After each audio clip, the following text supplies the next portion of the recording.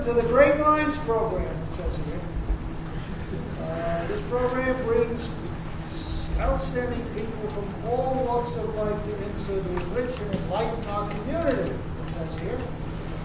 And as we know, we've had over the last few months, we had a professor of astrophysics from Chicago, we have Anna Roosevelt from University of Illinois. We had Roald Hoffman, that's a little earlier, Nobel chemist. We had Dean Pfefferman, who's an mathematician. And today, oh boy, today, I'm going to welcome our speaker, Dr. Martin Chalfie. He's a William R. Keenan Jr. Professor of Biological Sciences at Columbia University. That's probably the best university in the solar system, at least. Since I enjoyed infusing students there for about 30 years. He's also the chair of the Department of Biological Sciences. He was elected to the National Academy of Sciences in 2004 and received the Nobel Prize in Chemistry in 2008. Was that good?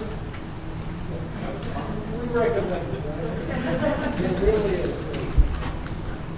Dr. Chalfie grew up in Chicago and Skokie, the oldest of 3 sons, so he's no stranger to this area. He did his undergraduate work at Harvard, graduated in 1965, intending to be a math major.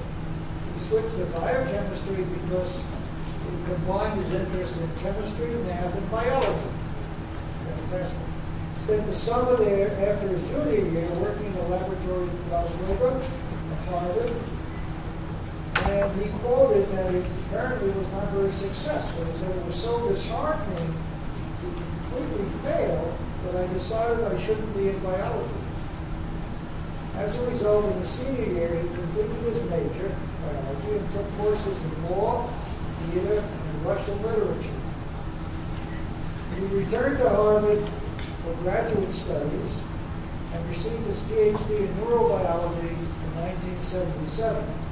Dr. Chalfie conducted his postdoctoral research in the Laboratory of Molecular Biology at Cambridge, England, and with Sidney Brenner and John Sulston. And the three published a paper in 1985 on the neural circuit for touch sensitivity in C. elegans. He credited his time as a postdoc there as making him the scientist he is today. Chalfie then left the Laboratory of Molecular Biology in 1982 to join the faculty at Columbia University in the Department of Biological Sciences and continued to study C. elegans touch mutants. At Columbia, Chalfie's lab used the nematoid C. elegans to investigate aspects of nerve cell development and function. The wealth of development, anatomical, genetic, and molecular information available to C. elegans provided a powerful and multifaceted approach to the studies. This work led to the 2008 Nobel Prize in Chemistry, along with Osamu Kimura and Roger Zien, for the discovery development of green fluorescent protein, GFP. From the article on Chalfie in Wikipedia, which is the founder of all knowledge we have, we learned that he married Tulip Hazelwood, who later joined him on the faculty of Columbia University and gave him, well, this is the best part. Don't say it like that. Okay. Well, he took out the garbage. When I came back from Stockholm with my prize, my wife said, "Would you please take out the garbage?" And I said, "Woman! We're talking to a Nobel Prize winner. How dare you say take out the garbage?" So she got up the telephone and called 3 or 4 Nobel Prize winners. He's telephoned me back and said, "Do you take out the garbage?" And they all said, "Yes, of course."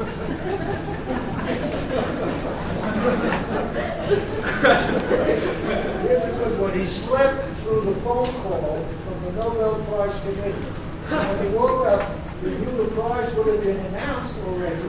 So he said, okay, who's the schnook that got the prize this time? And so he opened up his laptop, got to the Nobel Prize site, and found out that he was the schnook. So without any further ado, it's already too much, I introduce our speaker for today, Martin Chalfie.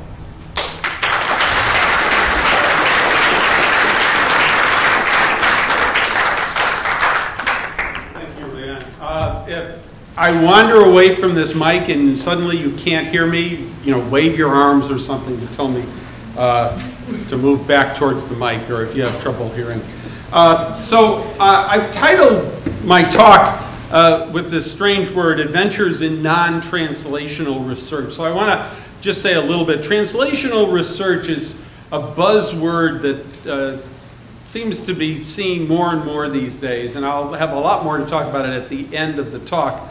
But it is supposed to represent a very important trend. That is that research shouldn't just stay in the laboratory, it should be applied to medical problems. We should translate the discoveries of the lab into treatments in the clinic, and that's the translational part of it.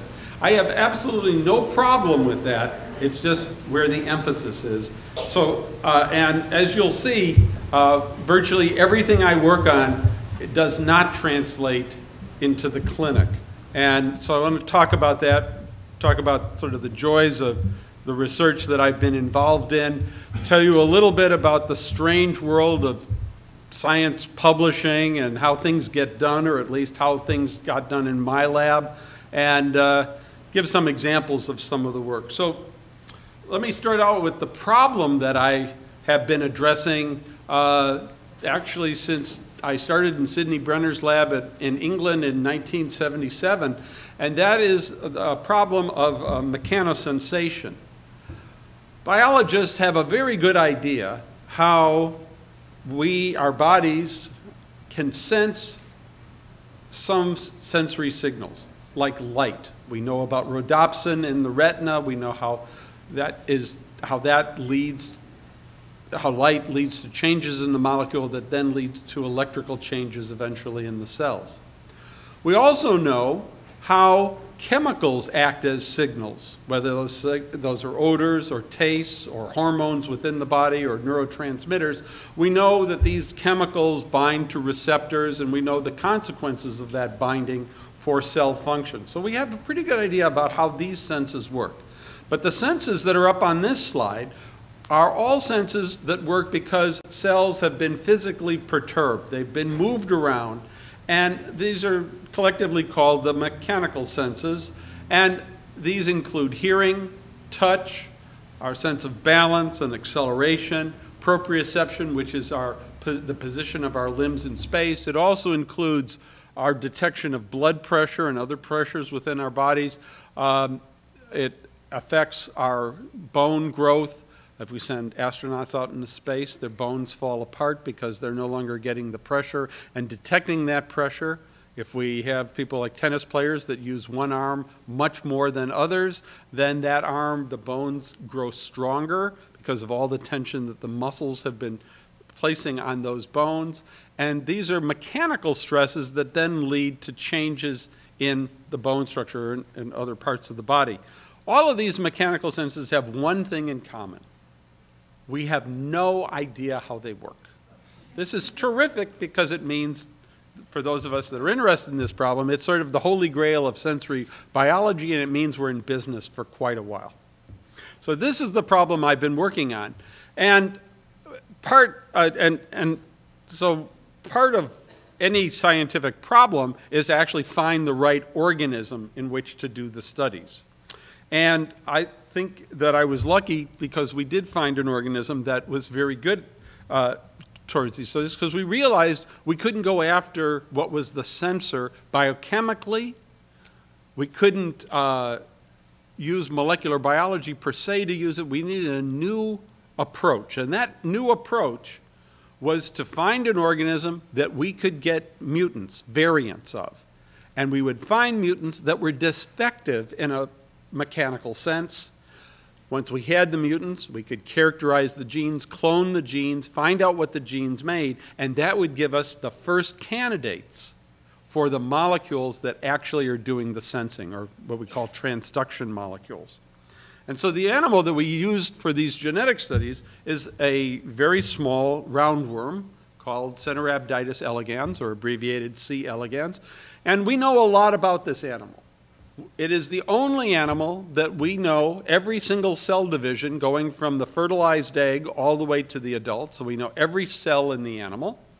And also because basically it's a 1 millimeter long tube as an adult, it's been sliced like a salami for the electron microscope, each one of these sections blown up 10,000-fold, and someone meticulously went through and followed every single cell in the animal. And so it's the only animal that we know that it has 302 nerve cells, and all those nerve cells are connected. We know how they're connected. It's the only animal we know the wiring diagram of its nervous system. It also was the first animal to have all of its DNA sequenced. It was sort of the model for the Human Genome Project. We have a vast amount of information about this animal. And it's very easy to get mutants of all sorts of processes, and lots of people all over the world have been using this. We've used it because these 6 cells diagrammed here on this slide are the 6 cells that sense gentle touch. So I have a video here to show you what gentle touch looks like. Whoops. However, I have to get the pointer in the right place. Hopefully the movie will go. So we touch the animal and it moves backwards. Now a touch-insensitive mutant looks like that. You touch it, nothing happens to it. So it's not a really exciting movie to show you. And that's what we do. We have spent a lot of time tickling worms to try to find mutants that don't respond to touch. Now, actually, it's a little more sophisticated than just looking for animals that don't respond. We actually take an eyebrow hair, glue it onto a toothpick, and draw it across the animal. And the animal, if it's touch sensitive, will move. And if it's touch insensitive, it doesn't move. But we have to be a little more careful than that because, just to tell you, dead animals also don't move. So it's hard to distinguish. So you need a way of distinguishing them. So an animal that moves when you touch it with the hair, or doesn't move when you touch it with the hair, but will move when you prod it with a little platinum wire that we use to pick up the animals, showing that it is capable of normal movement. These are animals that are insensitive to touch, and they're defective in these 6 cells. So we've used that, and over the years, especially using undergraduates in the lab, we have been able to isolate pretty close to 500 strains that are insensitive to touch. These 500 strains represent mutations in only 17 genes, and these 17 genes, so we have multiple mutations in each gene.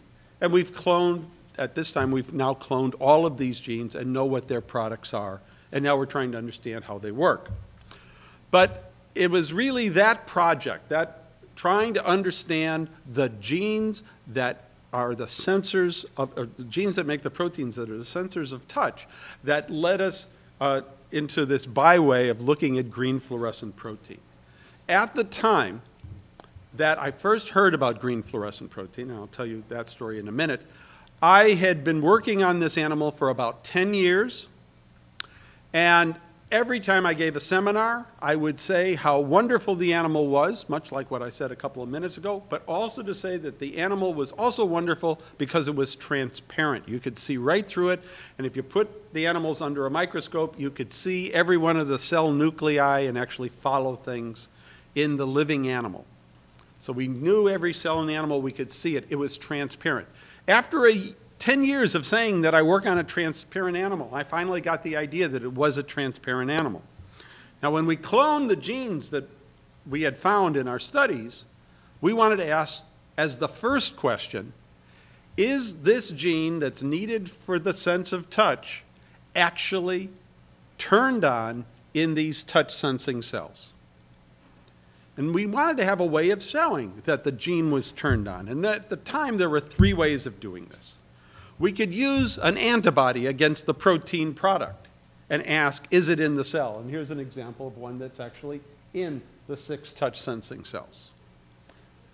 Or we could use a we could take the genes basically have two parts. They have the part that says what should be made, the protein, and they have another part that says when, where, and how it should be made.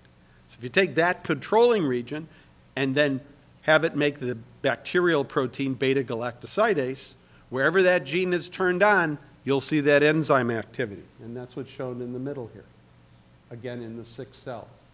Or we could actually directly look for the messenger RNA that was made in the cells by in situ hybridization, which didn't work very well, but we basically can see it. Here's the 3 cells here, and then others right there.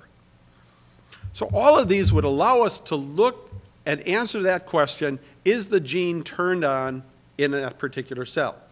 But there was a problem with all 3 of these methods. First of all of them required getting something into the animal. So the animal had to be permeabilized. Well, before you permeabilize it, that is, cause it to have a lot of holes in it, you need to kill it. You need to fix it so things don't move away. So you had to kill the animals, you had to fix them, that is, make sure nothing was going to move around. Then you had to permeabilize them so the reagents could get into the animal, whether it was the antibody or the substrate for the enzyme or the DNA that we use to bind to the RNA in the in situs. Every one of these procedures required something getting in. So we had to fix, permeabilize the animals, and it took several days to do the experiments. In addition, once you did the experiment on the animals, because they were now dead animals, if you wanted to do it again, you had to start all over again and do it again. So this was sort of the problem. And it was at this point that inspiration struck. And inspiration is different for different people. One of the best examples I know to describe inspiration, scientific inspiration, is this cartoon, which I'll read. Cambridge, 1953, shortly before discovering the structure of DNA, Watson and Crick, depressed by their lack of progress, visit the local pub. I'll have a double Felix.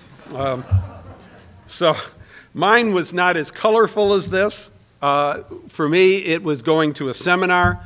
The seminar was given by this man, Paul Brehm.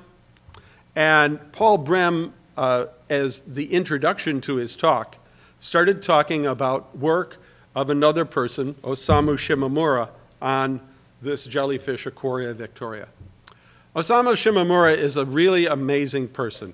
I would suggest to all of you that if you have a chance, you have a half an hour to spare, go to the nobelprize.org website and listen to his Nobel Prize lecture. This is a man who at the age of 16 was told he could no longer go to school, that he had to go and work in a factory, and that the factory was not in the city where he lived, but it was on the other side of the mountains in the adjacent valley. This actually turned out to be a fairly good thing for him because he was 16 in 1945, and the city that he moved out of to go and work in the factory was Nagasaki. He saw from that other valley, he saw the flash of the atomic bomb there, went in and rescued people and took care of people, but the college he was going to go to was destroyed. He was eventually able to go to pharmacy school, because that was the only thing they built at the time for him to be able to go, and then went off to graduate school. At graduate school, he was told, well, here's a project. There is this crustacean called Cypridina. It's a very interesting crustacean because if you take dried Cypridina, put it in your hand, put a little water in it, and just grind them up, you get this nice little light that's produced. So how do they produce light? They're bioluminescent organisms. And then he was told, oh yeah, by the way, we've given this project to several other people before and they've all failed on it. But have a good time, go ahead. So he goes off and he finds out the answer. He purifies the protein, he figures out how this organism generates light, and that allows him to come to the United States to work with a guy named Frank Johnston at Princeton, who then suggests to him that they're going to look at a different bioluminescent organism. There are lots of bioluminescent organisms, fireflies and glowworms and bacteria and jellyfish and so on. And jellyfish were what Frank Johnston said they were going to study. So they go off to Friday Harbor Lab, which is in Washington State during the summer, and they start working on jellyfish. Frank Johnston has a completely wrong idea. He goes off and does other things. Shimamura is going to figure out why these jellyfish produce light. Now, this is a very bad picture of the jellyfish because it's falsely colored. The jellyfish actually produce green light. And so he wanted to figure out how this was. And he tried everything. He was a very good, and still is, a very good biochemist. He tried everything he could, and everything failed. So finally, one night, and he's working well past dark in the lab, he finally is thoroughly disgusted with everything. He takes the samples that the fractions that he's produced, and he throws them in the sink. Now, in the sink is seawater and some old jellyfish parts, and he just throws them out and turns off the light and is about to walk out the door when he turns back and happens to look at the sink, which is glowing brightly. He figures out, by thinking about it for a moment, that there must have been something in the sink that he had neglected in his preparation. And what that was calcium. He purifies the protein rather easily, and when calcium is added to this protein, which he called a corin, after the name of the jellyfish, he then sees that it produces light, very brilliant light. The only problem is the jellyfish produce a green light, and a corin produces a blue light. So he immediately knows there's another problem he's got to solve. And so he takes a handheld mineral light, a UV light source, and he goes around to his fractions, and he looks at them, and he says, wow, there's one of them that when I excite it with UV light, I get green out. And he called it at first the green protein. We now call it the green fluorescent protein, and that's why the jellyfish are green. It's because the light doesn't go to be, the energy from a corin doesn't go to produce blue light. It goes to activate GFP that then produces green light. And GFP on its own is a wonderful protein because it's a fluorescent protein. All you have to do is shine light on it and you get a different color out. And when I heard that in the seminar, I said, that's for me. I have a transparent animal. I want to know where genes are expressed. This is going to be great. So the next day, I spent a lot of time, these are my notes from that day. I actually kept them for some reason, I guess because I was excited about it. And I found out about this guy, Doug Prasher. Doug had already at the time, and now the work that Shimamura did was 1962 it was published. The time I heard the seminar was 1989. Doug Prasher at that time had already cloned the gene for a corin and was now starting to clone the gene for green fluorescent protein. So we had this wonderful conversation. When he got it, we were going to test it in worms and other things, and it was going to be a great time. And then the problems started. So the first problem was I got married. Now, let me explain why that was a problem. In most cases, in most instances, it was not a problem at all. It was very nice. But my wife at the time was at the University of Utah, not at Columbia. That's 2,000 miles away, and I decided I would just as soon be near her than not. I had a sabbatical coming. I went to work in her lab. It turned out that while I was in her lab was when Doug Prasher cloned the gene. He tried to get in touch with me. He couldn't get in touch with me. He decided I had dropped out of science, and that was it. So I thought he was too embarrassed to call me. And he thought I had dropped out of science, so we never talked to each other. 3 years later, I had a student come into my lab to start doing a beginning project, and I told her about it, and she got excited about the idea. And I said, well, you know, the university has just put this wonderful database on our computers with all the published papers. Let's look up and see if there's any paper about another fluorescent protein because this guy's never going to call me. And what we find is that the beginning of the list is his paper. He actually had already published it. And I said, why didn't he call me? And I ran downstairs to the library. I got the journal out, and the journal article was really fantastic because it had something that hardly any other journal article has. It had his phone number. So I called him up. I get the clone, we talk about it, we figure out that we both were mistaken about what the other person was doing, and he sends us the clone, and we start to do the work. Now, there was a problem here. Everybody at the time that knew about green fluorescent protein, maybe all 10 people in the world, knew that it was a very interesting protein because this protein didn't need anything else added to it to be fluorescent. But it did have one special attribute. You know that proteins are made up of a string of amino acids, one connected to the other in a line.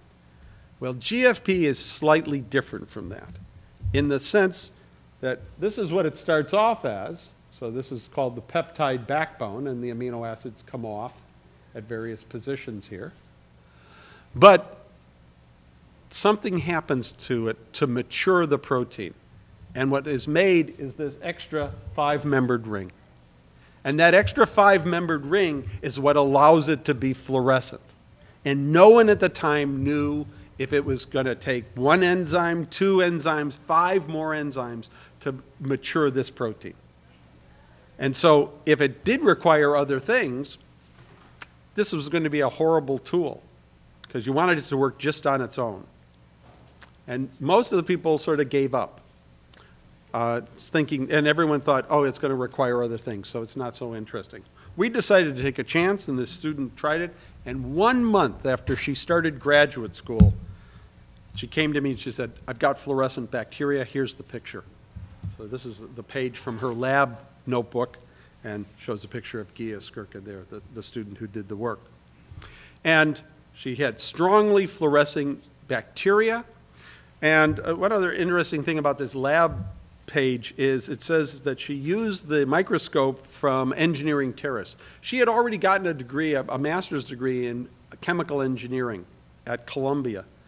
And she had worked on fluorescence, which is one reason I tried to get her excited about this project. And she took one look at the microscope we had in the lab and said, this is a piece of junk. I won't be able to see the fluorescence with this microscope. So she went back to her old lab and was able to see it, which was very good for me because if she had looked with ours, she would have said, oh, maybe something else is needed. But within 1 month, she had green fluorescent protein. We did other work on showing that it could work not only in bacteria but in worms and started giving it out to people so they could work on it. And eventually we had this paper that we submitted to Science. So now comes the part where I tell you a little bit about the problems of scientific publishing. So the first thing was we sent the paper in to be reviewed. Now in Science is such a prestigious journal that they have an editorial board that first has to look at the paper and decide whether it's worthy enough to send out to the reviewers who can then reject it. But the editors have to first look at the thing.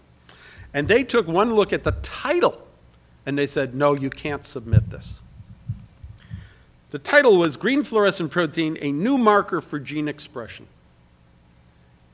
I thought it was a good title, but they said, no, everything that's published in Science is new or novel. You cannot use those words. So I said, okay, I'll make up another title. I don't like being told what to do. It just somehow makes me angry. So the title is a little long. It was, the Aquaria Victoria green fluorescent protein needs no exogenously added component to produce a fluorescent product in prokaryotic and eukaryotic cells. This is basically the entire paper. I could have just submitted the title and asked them to review that. And then it got accepted. That was very nice. And it got accepted, and they said, and then I got the copy editor calling me up and said, you know that title? It's a little long. Can you change it? And I said, sure. And I changed it to green fluorescent protein as a marker for gene expression. And they said that was fine. The other problem with publishing this paper is the picture that we submitted to be put on the cover. I was extremely excited about this because this is actually a picture of a living animal, and this is a growing nerve cell with its growth cone right there. And I was very happy that we had actually caught it just at the right time. So it was I thought it was 1 in a million picture. And I sent it in, and they decided to use it on the cover, and then the art editor for the cover called me up and said, you know, it's a nice picture, but there's one color that we can't really reproduce well on the cover, and that's green. Can we change the color? I said, no, I'm sorry, you can't, so they didn't. The third problem, and this is what Leon almost told you about, was that I said we had given away clones to people to try on their own experiment, and they were already getting successful results. And we wanted to say, other people are finding this true. This isn't something that's just in bacteria or in worms. And most of these people, we asked them permission to use their unpublished data, and they all said yes. One person was problematic. And I have her letter here, and I'll read it to you. It may be a little faint here. It is perfectly fine with me to cite our work, provided you do the following conditions. You make coffee every Saturday morning for the next 2 months, ready by 8:30. You prepare a special French dinner at the time of your choosing, and you empty the garbage nightly for the next month. This is my wife. So she says I've never paid up. We debate about this to this day, but what she did actually was the next really important experiment. And that experiment was what we had shown is if you take the controlling elements for a gene, it'll turn on GFP. But what she asked was a very different and very important question. What if you made a fusion protein, a protein that you're interested in, and label it with GFP? Basically, hand the protein a flashlight and ask the question, where is it? And that's what she did. She made the first protein fusion. And this hybrid is shown here. This is actually the developing egg chamber of Drosophila, fruit fly. This is the oocyte that's being made, and these are called the nurse cells. And the nurse cells are making lots and lots of protein and funneling that protein into the egg. And you can actually see it actually going through this pore right here as it's being funneled through. It comes to lie along this edge and back here and nowhere else in the cell. And she could watch this in living cells. So I actually did want to be able to say that we could use this, and I still think I'm paying up, but be that as it may. The things that make GFP a very useful marker is that it's heritable. We put the DNA that encodes for GFP into the animal, and all of its subsequent progeny make the GFP because they have the DNA. And so we don't have to do the prep every time. We just start with an animal and all of its subsequent, or plant or bacterium, and all of the subsequent progeny have GFP in it. The molecule itself is small, and what this means, that beta-galactosidase I showed is enormous. It's 16 times the molecular weight of GFP. It never gets out of the cell body. But GFP is small enough to diffuse all the way through cells, so you actually get a chance to see their entire shape.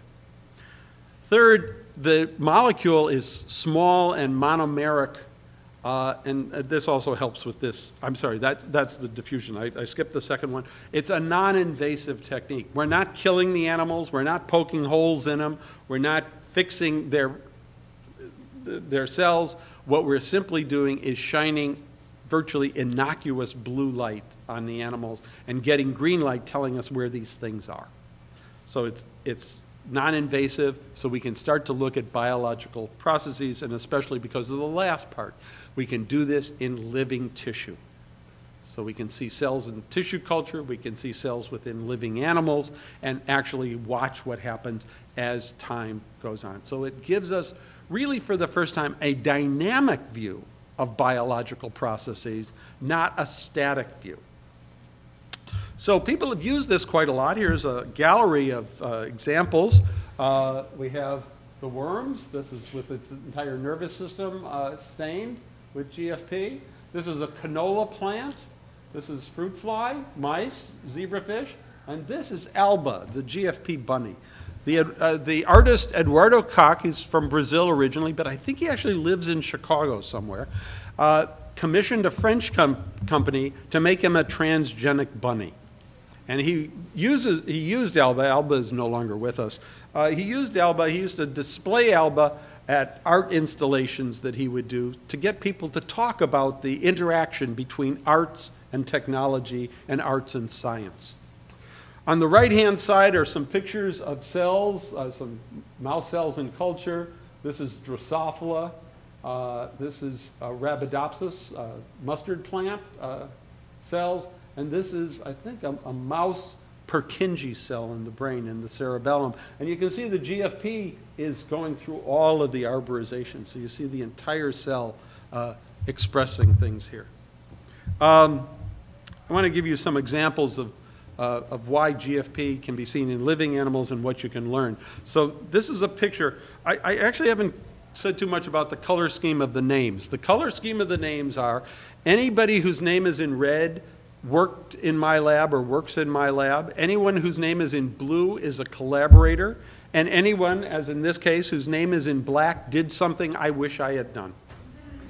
Okay? So what Rosalind Silverman Gavrila did was take the early Drosophila embryo, fruit fly embryo, and use GFP, in this case, attached to one of the major microtubule proteins, such that the spindle, you know, where the cell chromosomes divide during cell division, you have this array of microtubules that take the chromosomes apart. Well, she could then see these. So she could follow cell division. Now in Drosophila, when in the early embryo, there are no cell boundaries separating the nuclei. All the nuclei are together in the embryo, and they all divide at the same time. And so what this picture shows is that synchronous division of the cells. So let me just run the movie, hopefully. Oh, please go. Oh, no. Well, that's disappointing. Let's try that again. The other movie worked. Oh, it's such a beautiful movie. I don't understand why that didn't work. Then you're not going to be able to see probably the other movies here either. But you know this picture by Van Gogh, Starry Night. This is her version of Starry Night. Now, unfortunately, you didn't see the spindles moving, but she also made GFP onto a protein that is localized into the inside of nuclei. So whenever there's a nucleus, the protein goes in the nucleus. And she color-coded this such that if there's a little GFP, it's blue, a little bit more, it's yellow, a little bit more, it's eventually up to red. And let's hope that this movie works. And if this doesn't work, then I'm going to give up.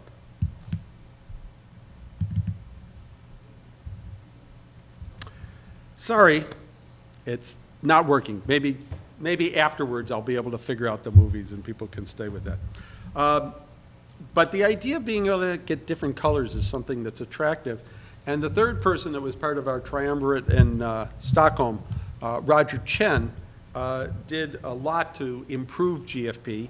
He actually changed the colors of GFP, and now, using a variety of different techniques, has a whole series of colors that range all the way from blue to red. Actually, he now has a new one that actually gives off light in the infrared. These are now all called by different fruits names. So I think this is, at the right, I think is tomato. And then there's orange and lemon. It's not lemon, I think that's banana. And then there's melon and blueberry and things like that. So all of these different fluorescent proteins mean that you can label different cells with different colors. And the most expansive use of this has been done by two guys at Harvard, Jeff Lichtman and Josh Sains, who have figured out a way of having nerve cells express different amounts of only 4 proteins. But because they're all in different amounts and they're different colors, every nerve cell gets labeled a different color. They call this brainbow, and these are, whoops, let me go back past it. And these are the pictures that they have of this, of being able to have all these different cells expressed. This is not the only thing that you can do with GFP. There's a wonderful property of fluorescent molecules. If you have 2 fluorescent molecules and they are close enough together, you get what's called Forster resonance energy transfer. And what this is that the energy that would go into producing light from one molecule doesn't produce that light, but instead gets transferred to the other molecule and so light is produced from it instead. So let me go back here and show this picture of Roger's stuff. Here is an example of one of the tools that he developed. It has two fluorescent proteins. This one is excited by UV and gives off blue light. This is excited by blue light and gives off a yellow-green. But in its normal state in the molecule, these two are far apart. So far, actually, they have to be so close together, they have to be touching for this transfer to take place. So normally they're not touching, and so when you shine ultraviolet light on here, you get blue light out. However, if calcium is around, then these two parts come together, and when they come together, now the two fluorescent proteins are close enough so that when UV light is shown here, you get yellow light. Excuse me. So by looking at how much blue light comes out and how much yellow light comes out, you get a way of measuring the amount of calcium in a cell. This technique of being able to use two molecules to read out an activity in the cell means we can put the DNA for this in and have this made in whatever cell we want. We can watch nerve cells as they get excited and calcium runs into the cells, then they become bright, more yellow than blue, and then it goes down. So people have been able to actually watch nerve cells working in intact animals. There's other uses of this as well. Here's an example here where the two parts are close together, but they have a small bit of protein here that is a site that could be cut. Well, of course, every time it's cut, then these things are no longer close to each other. So you can tell how much has been cut and how much has not been cut. You can also look to say, I wonder if these two proteins come close to each other. If they do normally, if they bind to each other, then these two can come close enough together, so now again more yellow than blue. So all of these are ways of being able to monitor what's happening in living cells based on these changes of fluorescence. There's a very nice series of things, again, started by Roger Chen. Unfortunately, I'm not going to be able to show this movie either, which is actually what I think the very first, I'm going to try it. How did the first movie work and then nothing else afterwards? That's too bad. Well, this was a movie that was going to purport to show the first human transgenic with GFP. Now, as you can imagine, there haven't been transgenic humans with GFP, although this movie claimed that it was, and is actually the basis of a particular color abnormality of this individual, which is this person. Ang Lee's movie of Hulk, when it came out, I had everybody in my lab said, oh, you got to see this movie. This is fantastic. If you saw the thing, there's actually a little bit at the very beginning where there's a jellyfish coming, and then this hypodermic comes in and somehow miraculously takes all the GFP out of it. If Shimamura had known that, it would have been terrific. But in any case, the claim is that it's the injection of the DNA from the jellyfish that then turns the Hulk green.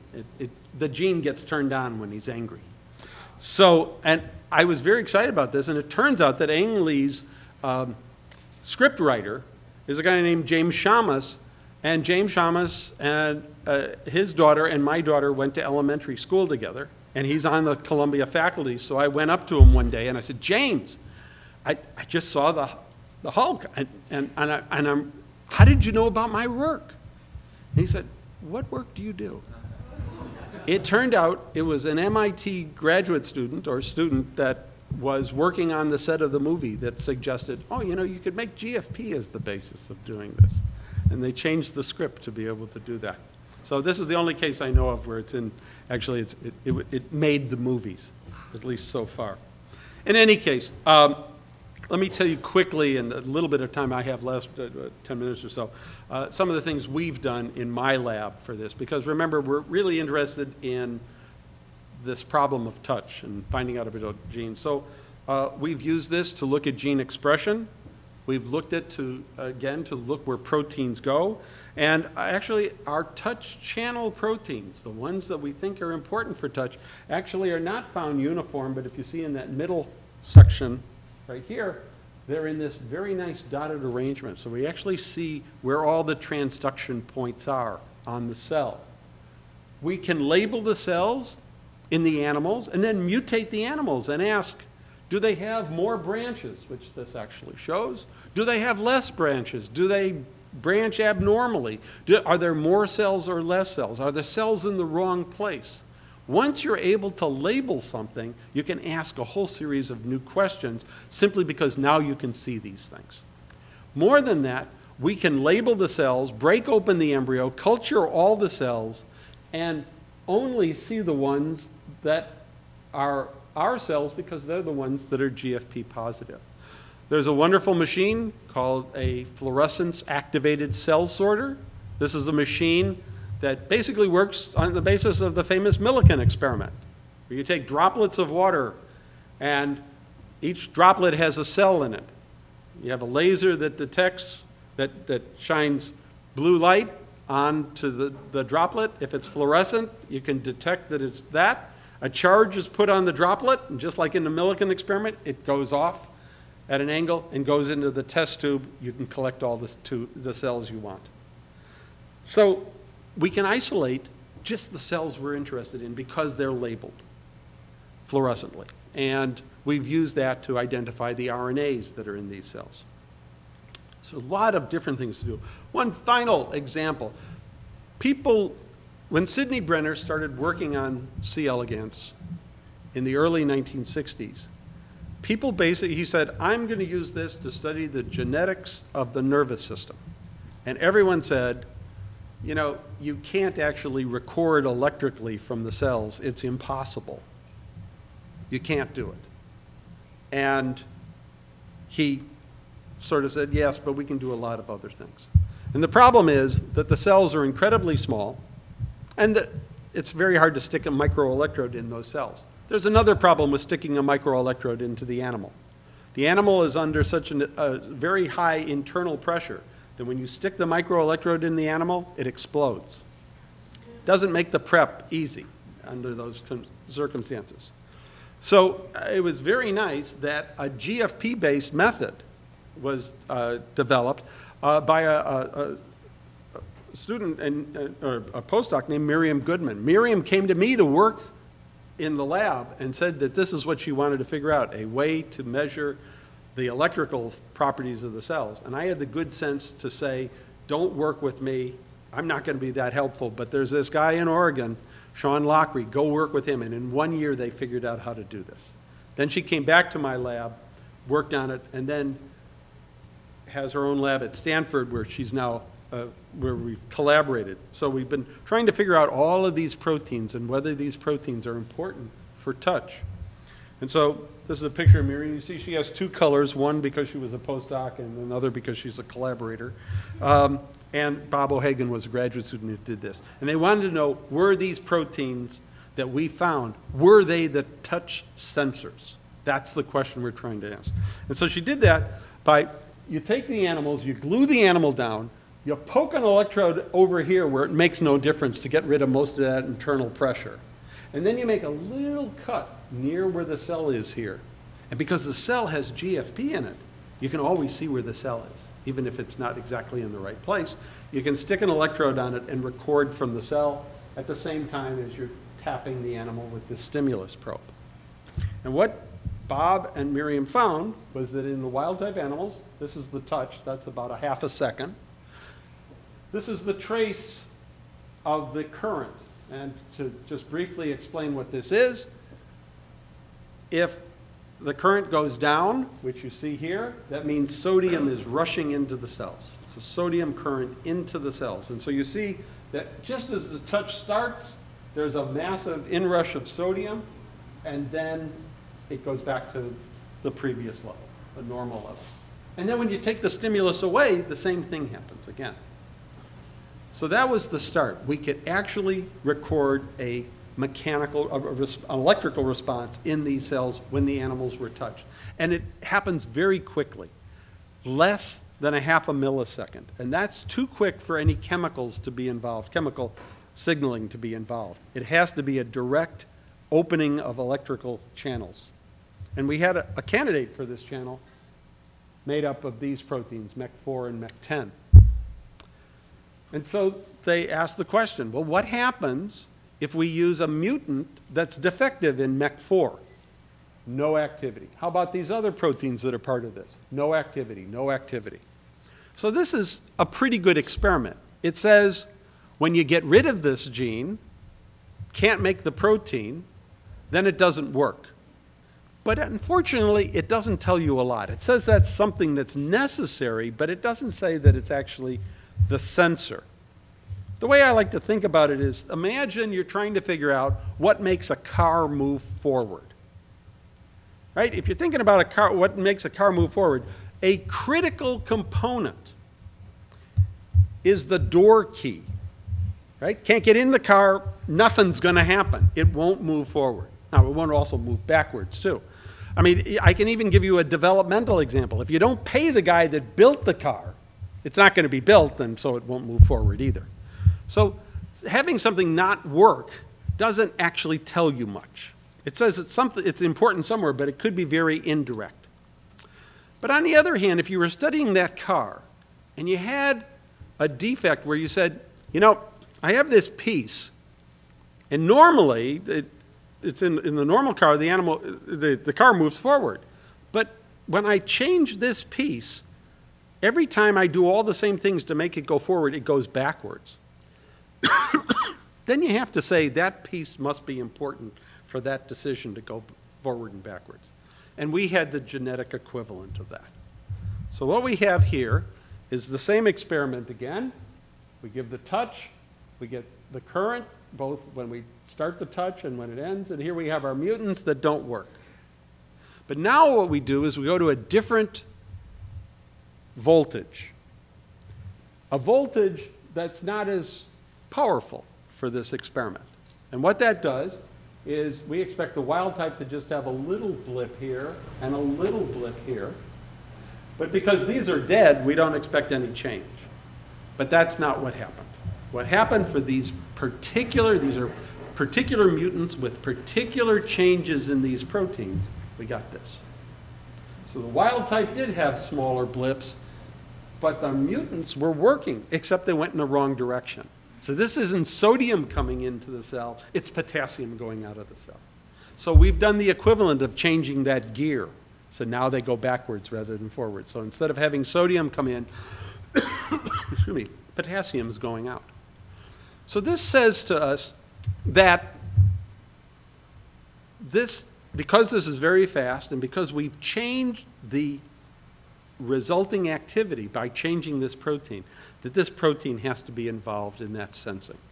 This turns out to be the best evidence anyone has in any system for it. In fact, it's the only animal sensor in any nerve cell. So I'm quite proud of these experiments.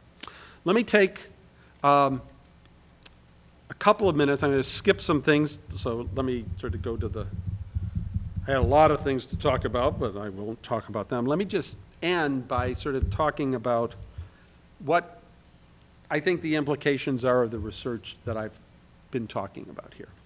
One thing I didn't mention, I will mention. When we started looking more at that group of proteins that make the channel in the touch cell, we had one that was worked on by, or it wasn't worked on, it was a person called me up from Germany, Thomas Benzing, and he said, you know, this protein you have is very interesting to us. And I said, oh, why? He says, because we have a very similar protein that we're studying, except we're studying it in the kidney. And people that are defective in this protein, and there are some people that have this as an inherited disorder, these people come into the clinic. There's many reasons people come into clinic with this, but they come into the clinic because their kidneys are not filtering the blood appropriately, and they get protein in the urine. Now, there's many reasons that could come about, but this was one of them. Now, I sort of vowed at the end of graduate school that I would never work on the kidney, but I did. And then the next thing I vowed was that I wasn't going to work on any lipids or fats. And it turns out that his protein and our protein actually are cholesterol binding proteins. And the binding of cholesterol actually makes the channels work, both in the kidney and in our cells. So suddenly we're studying kidney, and a human inherited disease. More than that, and I want to give this as an example because I'm finding it fascinating, even though we have no evidence for this, very little evidence, but we have the idea. You know, cholesterol is the building block that makes steroids. And so Thomas and I were sort of talking about this, and we said, you know, could these proteins actually bind steroids? Would that be a way that they might be affecting what's going on in the human cells? And we knew that that was not how steroids were supposed to work. Steroids are supposed to work by going right through the plasma membrane of the cell, binding to a protein in the cytoplasm and going into the nucleus and turning on gene expression. And that takes a day or so, sometimes more. But we were saying, maybe it's working on something in the membrane and it's very fast.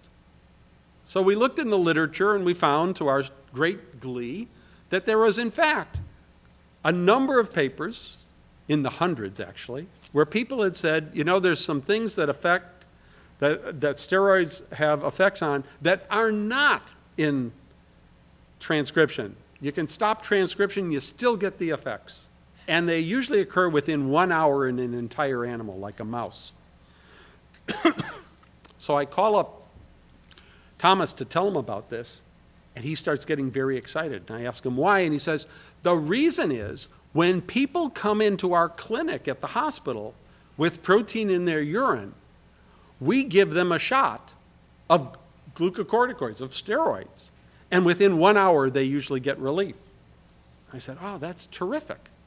And they said, and I can't believe it, but oh, this is horrible. He said, I should have realized this before. There's a protein that when it's defective, when people come in, they are not helped by the steroids. And the disease is steroid-resistant kidney disease. And I said, Thomas, we should start studying that protein.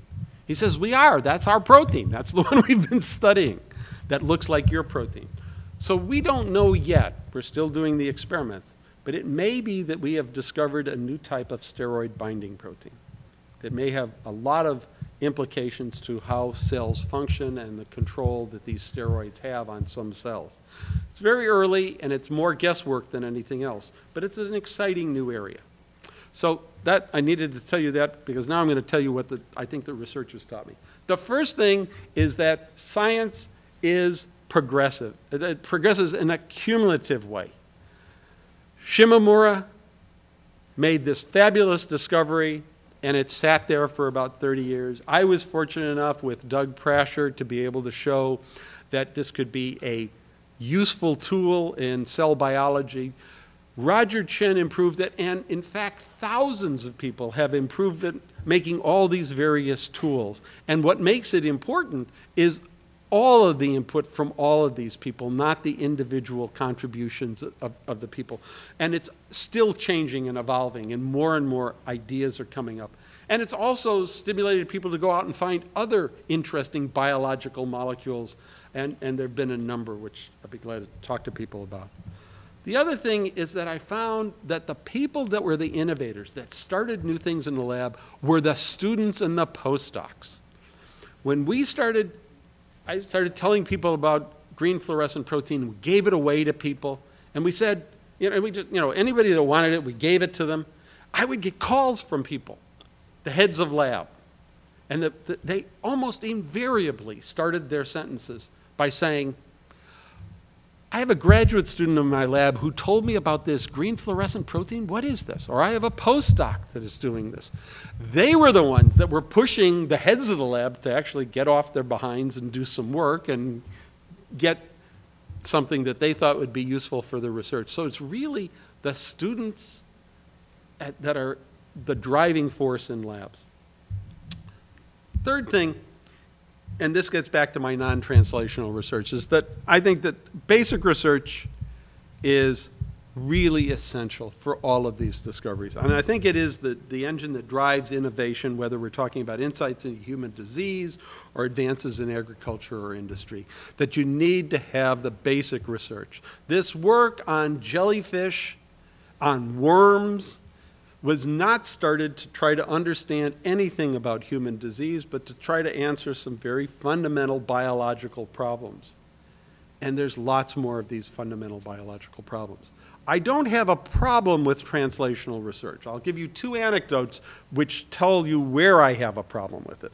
And that one is, and this occurred, I think, about 5 years ago at the National Cancer Institute. The then head of the National Cancer Institute had a meeting that I was told about, in which he had invited a number of very prominent scientists and said to them, don't you think that we have learned enough biology now and we can simply apply what we know to cancer and we can put all our money into just directly things that apply to cancer, that we already know enough biology?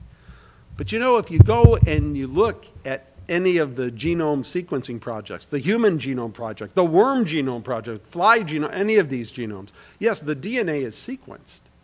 But when you look and see where the predicted genes are, the 20 or 30,000 genes that are in these genomes, more than half of them have the following tag, that they make a protein of unknown function.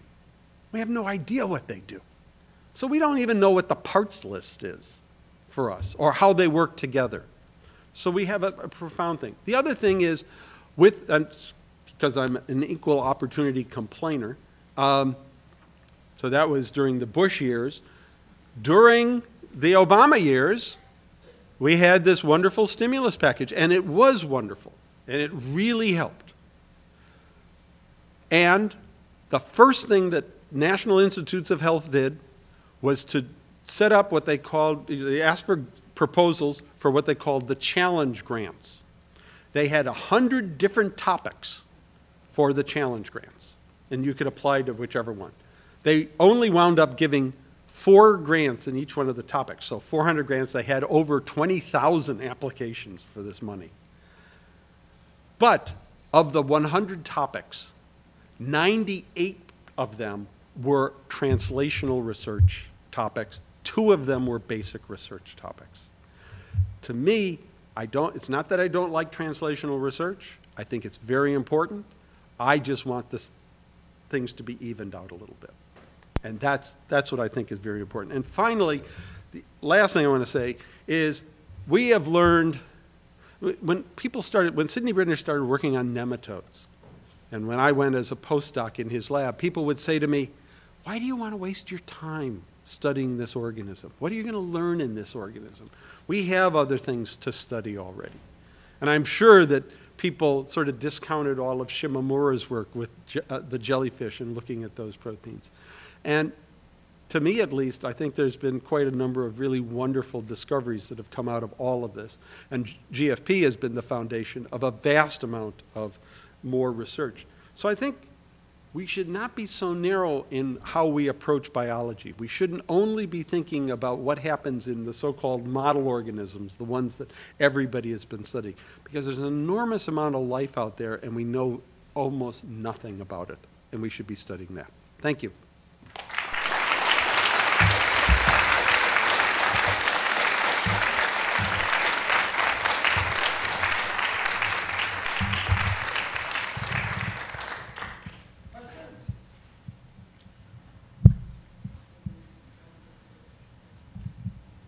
Yes? Do you know of anybody who's tried to use this to understand epigenetic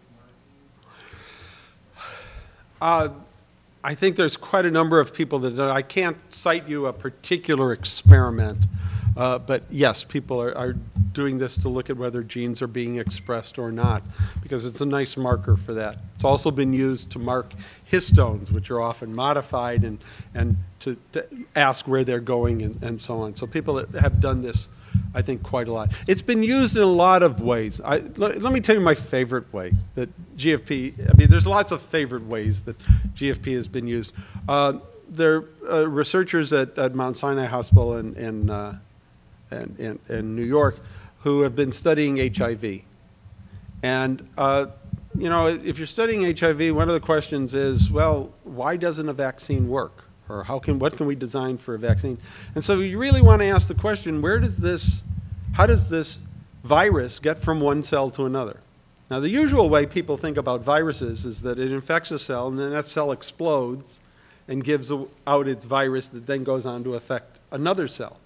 Well, if you had an antibody, maybe it could glom onto that virus and protect people or get rid of it, filter it away, if that's what happened, if it explodes and gets just spewed out everywhere. Unfortunately, what these guys have shown, because they've made GFP, HIV with GFP, so wherever the virus is, you're going to get a green cell, is that what happens is you get an infected cell, and it goes to another cell, basically kissing it, and basically injects the virus from one cell to the other. It never goes outside. So if that's the case, you're going to have to come up with a different scheme of how to control that. I think that's very important. And let me give another example that actually may not work, but I like the idea behind it. It was tried by a guy named Bob Berlin at, he was at Oak Ridge National Labs, and now he's at University of Wisconsin in Milwaukee. He did a very interesting experiment. Unfortunately, it didn't repeat, but the idea behind it, I think, was wonderful. I talked before about these controlling elements that can turn things on in particular times, turn genes on in different times. Well, it turns out that in some bacteria, one of these control elements gets turned on, will turn on a gene, if it's in the presence of TNT, the explosive. Who would have guessed? But that's a very interesting thing. And so what he did is he made bacteria in which that controlling component turned on GFP. So whenever TNT was around, the bacteria would glow, would make GFP, and you could see them. And then he was reported to have gone into a field, I think it was like 300 feet by 300 feet, or maybe it's 300 yards by 300 yards, in which somebody else had buried 5 landmines. Now, the landmines were disconnected, so they weren't going to explode, but they still had the TNT in them that landmines have. And supposedly, he sprayed the field with his GFP bacteria and was able to come back after a couple of weeks with a UV lamp at night and find the location of all 5 of the landmines. And he then couldn't reproduce it. So it's maybe not the best, although I do know there was a company that was also trying to do this with plants. So you sowed the seeds for the plants would come up and have green fluorescent protein if they were near things. And there have been other companies that have tried a similar idea. I think the idea is the right thing here. It's not whether it worked or not. It's the way of using science to do good. Landmines are perhaps the world's worst thing that have been invented. If this would be a way of being able to detect it so kids were not maimed and innocent people in general were not maimed by this, that would be wonderful. And it's a use that just needs a creative mind to get it to go. So those are among my favorite things of how people are doing this. Yes?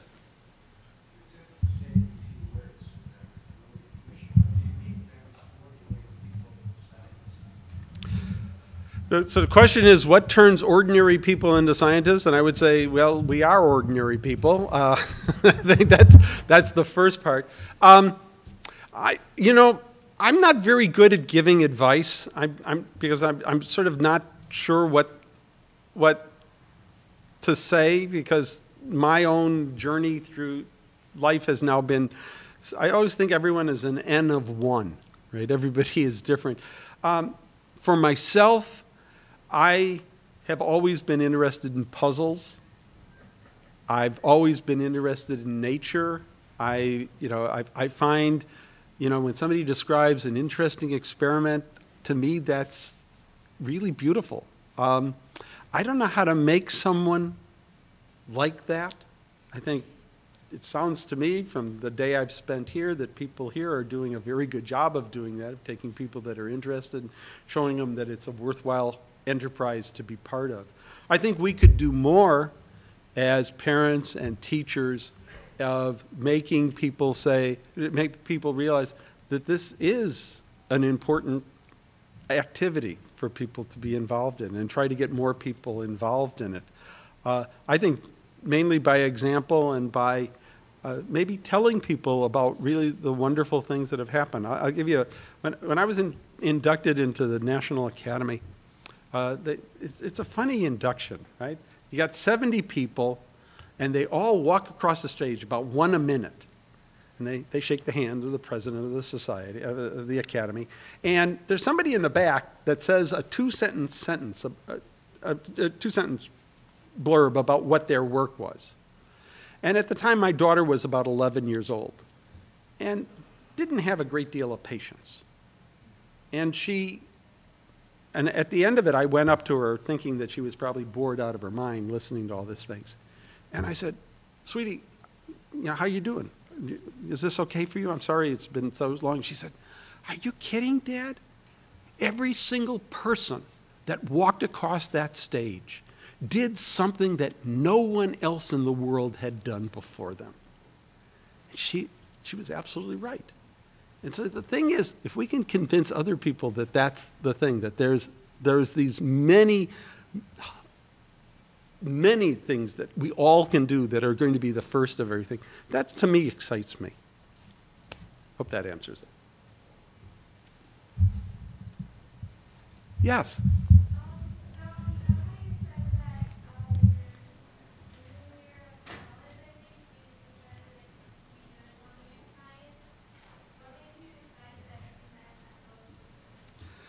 Well, in part, I was just sort of aimlessly trying to figure out what I was going to do. And then I had it turned out I had an absolutely wonderful experience working in a lab where an idea I had actually worked.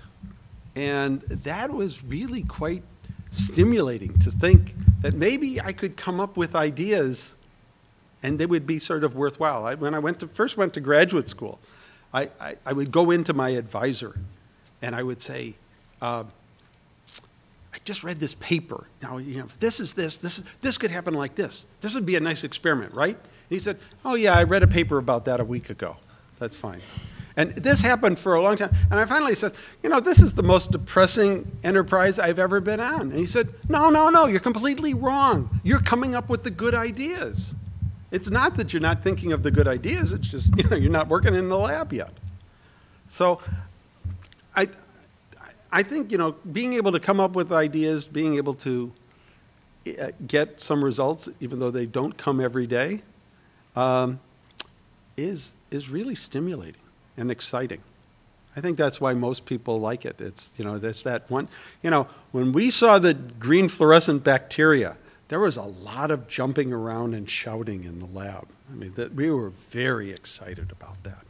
That was lots of fun to see. So I think that's what got me back in. If you keep failing, you sort of eventually say, "I'm going to stop hitting my head against the wall." But fortunately, I was able to go back and try it a second time.